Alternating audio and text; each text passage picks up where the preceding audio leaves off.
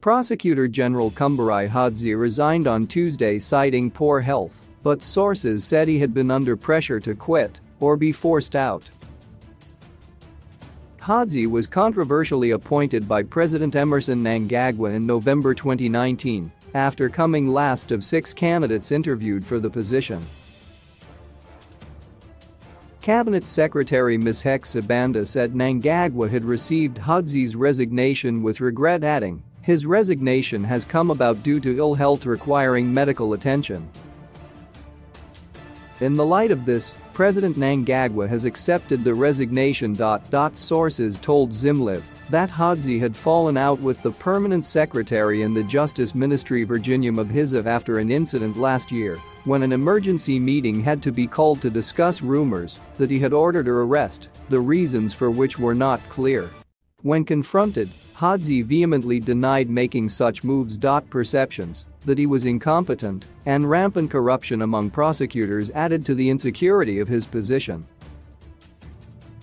"He has some medical issues for sure. It's not unusual to call his office and be told he's off sick, but this has much to do with a fallout with Mabhiza which refused to heal," a source in the National Prosecuting Authority said.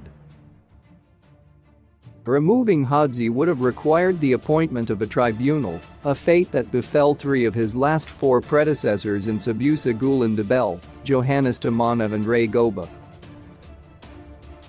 Andrew Chigavera, Zimbabwe's top prosecutor between 2000 and 2003, was allegedly forced to retire. In March last year, Justice Tawanda Chitapi launched a blistering attack on Hodzi, suggesting he should go back to law school.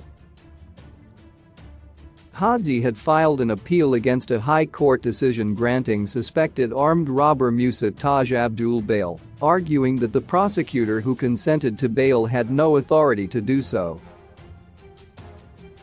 Justice Chitapi said Hodzi should familiarize his office with important judgments of this court and the Supreme Court on key operational areas of law like bail generally, in a stinging rebuke.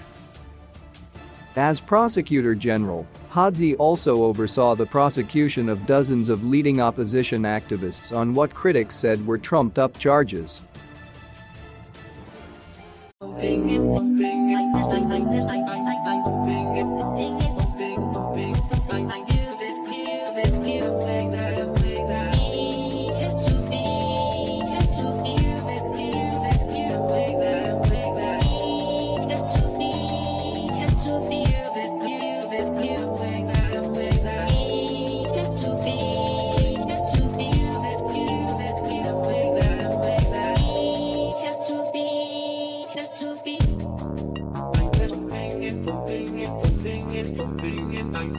I'm the street.